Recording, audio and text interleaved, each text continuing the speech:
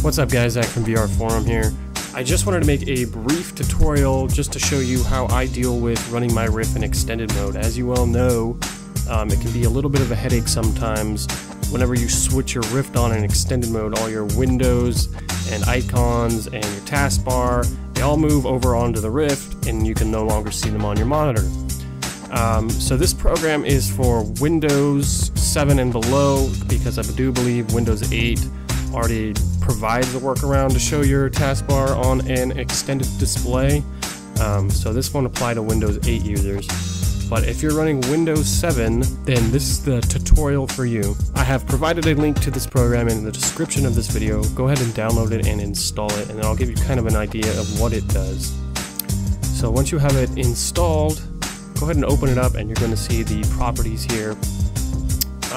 So I have it set to automatically start with Windows, so I don't ever have to worry about starting it up manually.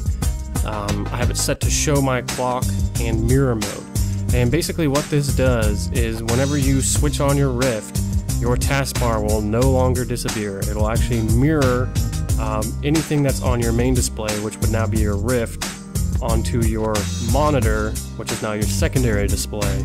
And it'll show all your icons and open programs in it. Also, if you have certain programs that you use a lot, like for me, I use OBS or Audacity a lot to record things. If I have my Rift on and I open one of these programs, they would normally just open up on the Rift and I wouldn't be able to see them. But while running this program, if I were on my monitor now and I were to open one of these programs, it would open up on the secondary monitor, my main monitor, which just makes it really, really easy. So like I said, this was just a quick tutorial to kind of show you an easy workaround for using your Rift in extended mode.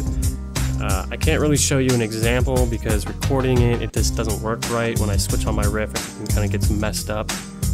But take my word for it, this is a program that is very useful. I highly recommend it.